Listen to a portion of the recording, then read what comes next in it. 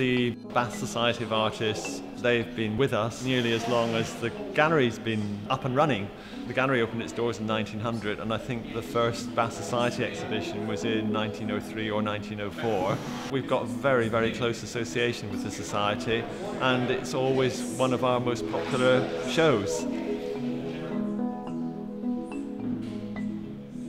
The selection process is always really exciting because you get this enormous variety of work. Professionals, amateur painters, prints, sculpture, from every level of discipline.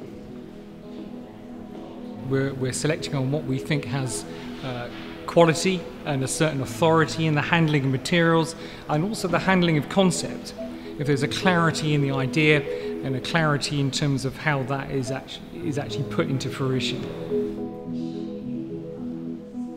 It's a selling exhibition, so we have a lot of people coming who maybe been saving their money, knowing that this exhibition's coming up and that they can buy a good work of art at an affordable price.